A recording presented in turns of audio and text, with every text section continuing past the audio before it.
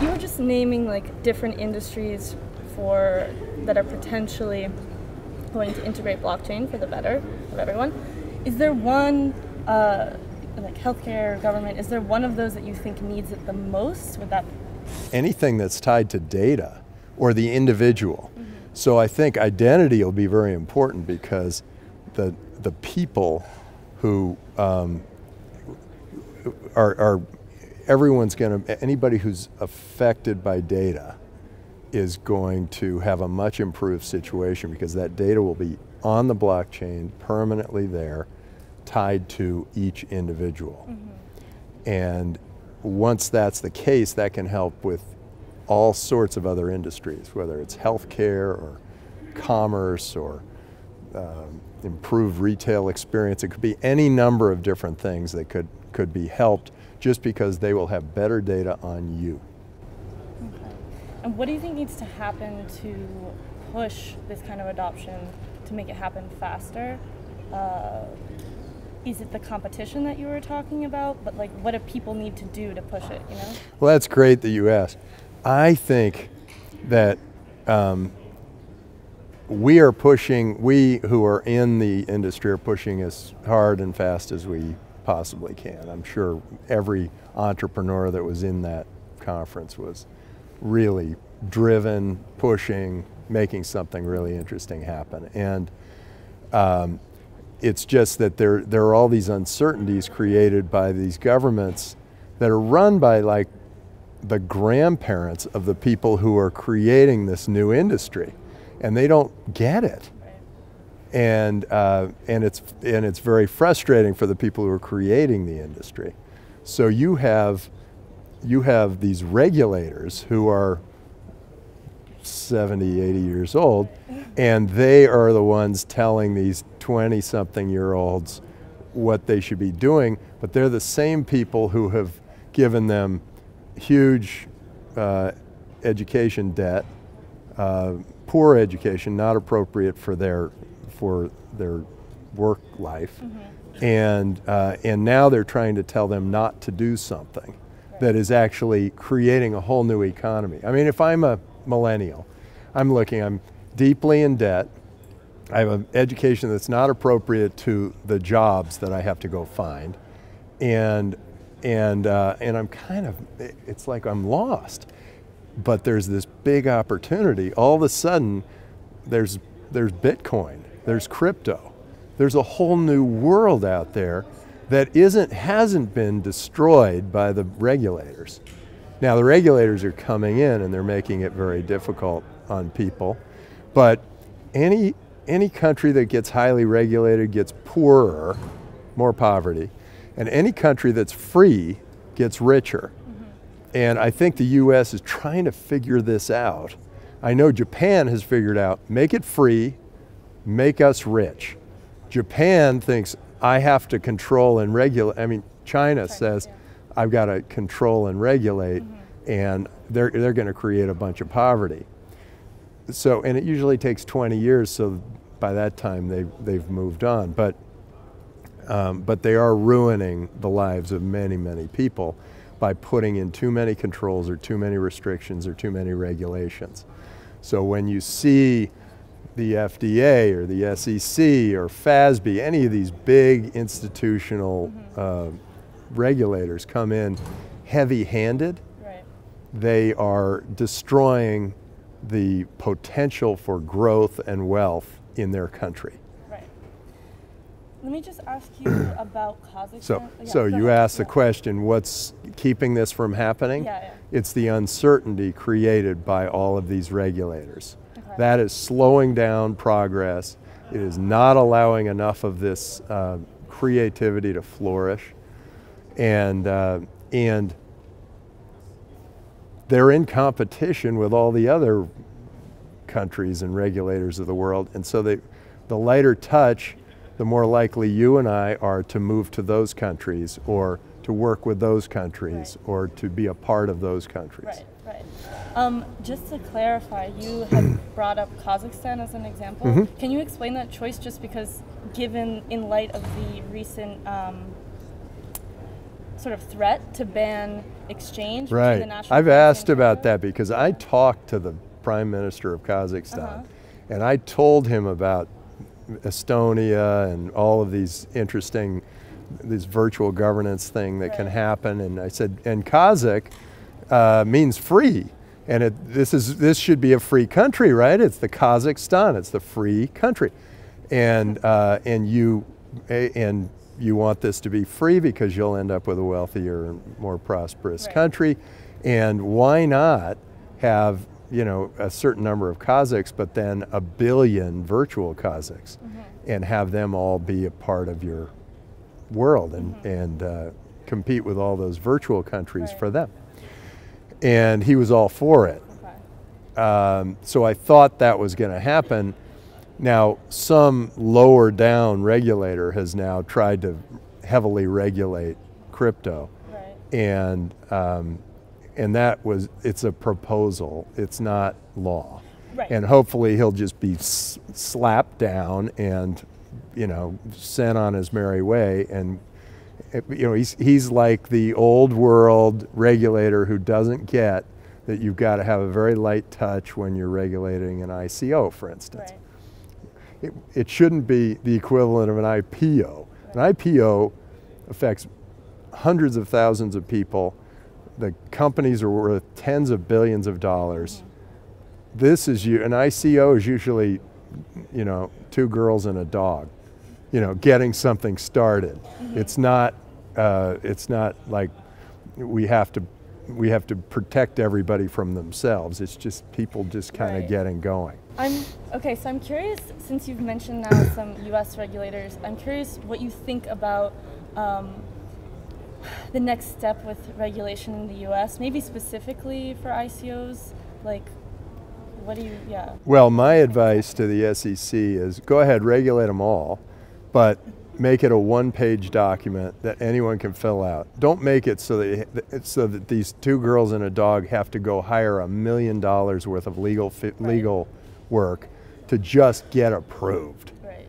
It makes no sense. It's just have them go ahead and register so you have the data that you need, but then let them go. And then if they start affecting too many people, they become a problem, then go ahead and come in and say, okay, now you have to go our next level of regulation, or you have something else. Right.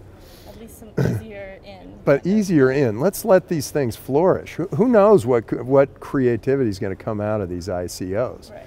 I mean, when the internet came along, the governments were trying to shut it down. And all of a sudden, think of what's happened with the internet. All of our lives are so much fuller and more interesting and more dynamic. And I remember I'd spend hours and hours waiting for somebody to come pick me up when my car broke down. Now, if your car breaks down, you leave it on the side of the road, you go, boom, I got an Uber. It all happens so quickly. That never would have happened if the internet hadn't happened. So and if we hadn't let the internet go, let it be free. The freer, the richer. Freedom equals prosperity, regulation equals poverty. Have you seen, in your personal experience, businesses moving away from the U.S.? That's something like... Oh, tons. Yeah, okay. Oh, and moving away from California. That's why I want 3 Californias. I want a fresh start. Everybody wants to leave California. Anybody in business wants to leave California because even though the weather's awesome and their friends are probably here, all of the incentives are to leave. And also to leave the U.S., but that's a different set of incentives. Blockchain-wise or in general, you're saying? In general, the taxes are higher here, the services are worse, education's worse, the roads are poor, all of that. You go to Texas, they have no personal income tax, they have great roads, they have a free government, encourages innovation. Yeah. You need that. New York, where you guys are, they have the problem that California does. They are over-regulated, they're on top of each other, they don't let anybody do anything without filling out forms to do it.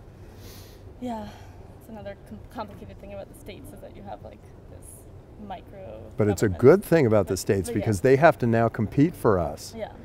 Used to be pretty much all the states were competing and felt that way, and they worked hard to provide good service to you. When was the last time a bureaucrat said to you, what can I do to make your life better? How can I improve your business environment? Never. How can I improve? They used to do that. 25 years ago, I remember I walked into a government office with my father and they said, how do I improve your business environment? How do I make your home life better? Wow. How can I improve your child's education? That was the attitude that government had, and that's why my father has such great feelings about the government. And the reason I don't is because I saw that switch. Like all of a sudden it went from what can I do for you to what are you going to do for me? When was that? About 20 years ago. Okay. About 20 years ago, all of a sudden it was like, have you filled out form 12CB? I'm sorry. Oh, and I think you have to talk to this regulator too, because I don't think we're going to allow you to have a party there. My question is, yeah, there's a lot of like, what I agree is sort of like false separation of these two things. You'll have countries being like, yes, blockchain, no crypto, like China, kind of. I mean, that's a good example. But China's not the only example. So what do you, what would you say to that? What is wrong with that approach? China's old government under Deng Xiaoping was free. They said a few of you will get rich first. Let's create a harmonious environment. Let's grow. Let's have free markets, that kind of thing. That was awesome. And it created 40 years of prosperity. And China is like one of the most advanced countries in the world now. Well, now they have the opposite. They have a control freak government, or at least the guy at the top, and that permeates the government. They're not letting money out. They're not letting people use crypto. They're not letting people use Bitcoin to pay. And what that does is it pushes out all the best entrepreneurs, pushes them to wherever. Right. And it creates more poverty there because all of those people then are constrained. If you're constrained, you're poorer. If they say you can't move, you're going to starve. And that's pretty much what, too much regulation will do for you. And so that's China. But the separation of blockchain and crypto, like this is artificial, I feel like, separation. Can you talk a little bit about that? It makes no sense. Yeah, okay. I mean, if you're going to run something on the blockchain, you're going to need Bitcoin to do it. If you're going to do something in Bitcoin, it's using the blockchain. These are intertwined. Right. Now, there are some other blockchains being created, which is great, competitive blockchains. I'm a believer in, having competition because I, as a consumer, end up with a better service. Right. But somehow trying to separate those and say, oh, we're going to allow all the technology in, we're just not going to let you use it. Right. That's what it is. What are they thinking? They're basically saying, yeah, go keep creating stuff. We're not going to let you use it, and we're not going to let you have money leave our country. So, where's the benefit for an entrepreneur there? That's why they're all buying houses in Palo Alto. Right. All the Chinese are saying, well, God, let's get out of there. Or they're moving to Japan where they're welcome.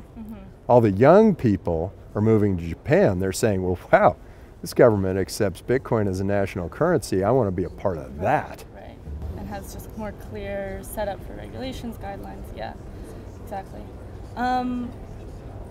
In terms of different cryptocurrencies, because you mentioned competition, recently Edward Snowden, the whistleblower, he criticized Bitcoin's blockchain for being what he said was it was devastatingly public. I'm wondering, what? Yeah. Who's listening to him? What? This guy just opened up. He opened up all that information. He made it dangerous, that information. He just opened it all up, right? So so wait, this is totally counter what I thought would be his philosophy, which is, hey, we're open, transparent, this is the way the world should be. It's open and transparent and decentralized and whatever. Bitcoin's perfect for that. Okay. So I don't know, why are you even listening to that guy? It's a little like, do we listen to the guy who runs the biggest bank in the world when he says we shouldn't use Bitcoin? Well, yeah. Well, why listen to that? Right. Because the guy is realizing that people are taking pieces, 1%, 2%, 5% of their money out of his bank and putting it into crypto. Right, obviously. So he's totally, disinterested. He's very interested in this, and he is very nervous that he's going to lose all those customers, and he will. Over time, he will. Yeah. There's no reason. It just feels like crypto generally will replace all fiat, because it's just better currency, and all the best engineers in the world are working on that. They're not working on how to improve services for the dollar. Right. Yeah. So I'm curious, based on that, what you just said, that fiat will eventually be replaced by crypto. Yeah. Is that what you see as like... By the way, that's a $100 trillion market. Yeah. So that means that we have a long way to go in the crypto market. We're now in the hundreds of billions. It's got 1,000 times on what it is now to go. Yeah. But in terms of like how that happens, do you see it being important that like one currency kind of emerges? Like it could be Bitcoin, it could be another. No, I like competition. I think it's great. I think Bitcoin is clearly the leader, and it will be the standard by which all the other currencies will have to compete. It'll be the equivalent of Microsoft in software, that kind of thing. But it could end up being Yahoo for search, where Google came and got a bigger share. So things can happen, but when you have that front position, and whenever there's a new technology, you add it to that currency, it's very likely that Bitcoin will be the largest and biggest currency, because they have a network effect. Right. It grows as the network grows. Right.